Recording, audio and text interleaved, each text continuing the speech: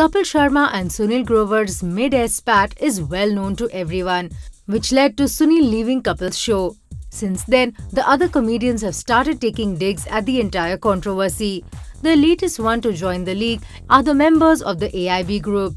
On their last episode with On Air with AIB, the hosts Rohan, Joshi and Ashish Shakya gave an open invite to Sunil Grover, urging him to join their show. They even ensured him that in their team, nobody has to cross-dress for the sake of comedy and that they are a smart and funny comedy group. They also funnily took a dig at his fight with Kapil Sharma by stating that they only throw pillows at each other on planes and not shoes. This was in regards to Kapil, who threw his shoe at his team members during the flight from Australia.